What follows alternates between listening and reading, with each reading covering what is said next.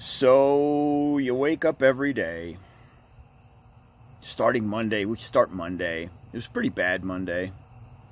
AMC, you open your platform up on Tuesday, it just got worse. Wednesday, it got even worse. And you're like, Citadel, they got us by the balls, don't they? It's pretty bad. It's pretty discouraging. They manipulate us and we deal with it.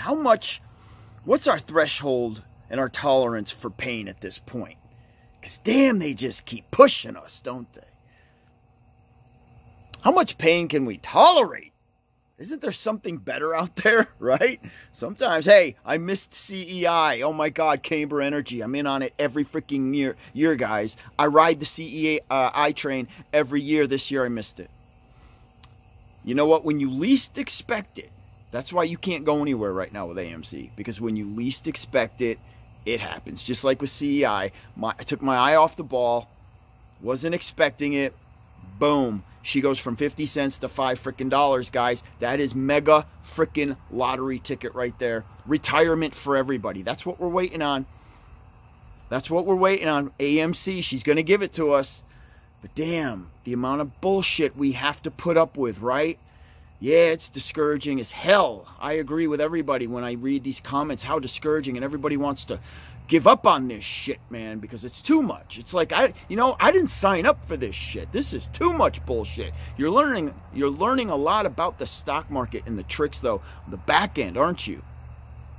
I keep telling people, man, there's no better stock to learn every little detail about the stock market than AMC. It will teach you everything. And man, you take everything you're learning right now with AMC, go apply it to another stock, you're going to be a freaking ace in the hole on that stock, man. You know, you're going to be a wizard because of what you're learning right now. But anyhow, when you least expect it, so don't take your eye off of AMC. Don't be discouraged. You can be discouraged, man. That doesn't mean you give up. It's like in life, man, you know, like when you're out there and you're looking for, maybe you're married and you were looking for the perfect wife or husband or the perfect girl, the perfect guy. And when you're putting in all this effort and you're out there every day, you never find nothing. You end up with the worst, right? And what happens? You get discouraged and you're like, oh, screw it, I'm giving up, man. I ain't even going to look for this person anymore, man. If she comes, she comes. And then boom.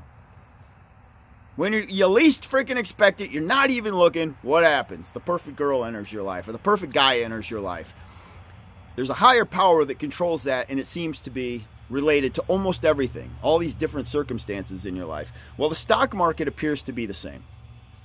When you least expect it, when we're not even, the eye's not even on it. Like right now, everybody, you know, they're all depressed. We got our asses kicked. We've been getting our asses kicked. We're like, holy shit, here we go, back to square one.